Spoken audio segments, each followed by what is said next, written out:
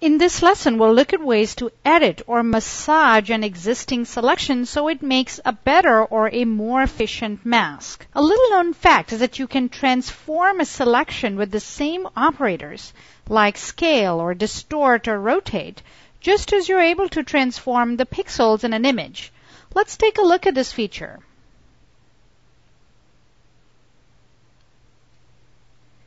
Let's say you wanted to darken the edges around the kids at an angle to match their position. Here's what you do. First, choose Transform Selection from the Select menu.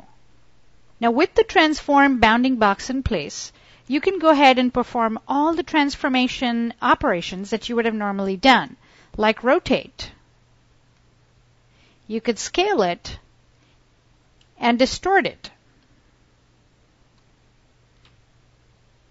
Then hit Enter to apply the transformation. The next thing I'd like to do is to feather the selection to create a smoother edge. This allows the darkening that we apply in the background to appear more seamless. Now, normally you might have reached into the Select menu to choose Feather, but I like to perform this operation by using the Quick Mask mode. But first, I'll invert the selection to select the background. Then type Q on the keyboard to get into the Quick Mask mode. This shows me the area that will be masked out when I apply the darkening around the image. Now, instead of using the trusty Feather command, I'll apply the Gaussian Blur filter to this mask overlay.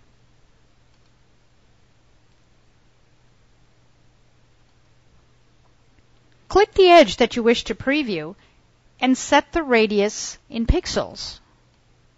Lower values will give you a tighter edge, while higher values give you a smoother edge, the same effect that you were able to achieve using the Feather command.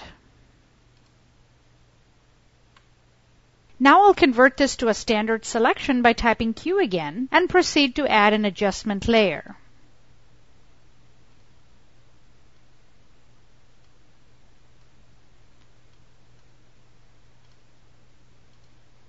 Here's a quick before and after, and the last thing that I would do is to reduce the opacity a little bit, or even adjust the layer mask to keep certain areas from getting overly affected.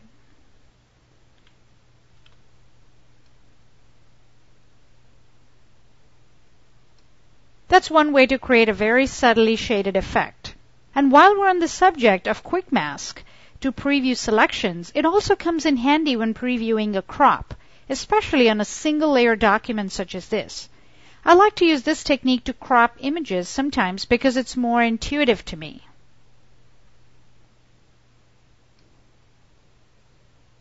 Once a rectangular marquee is in place, view it in the Quick Mask mode.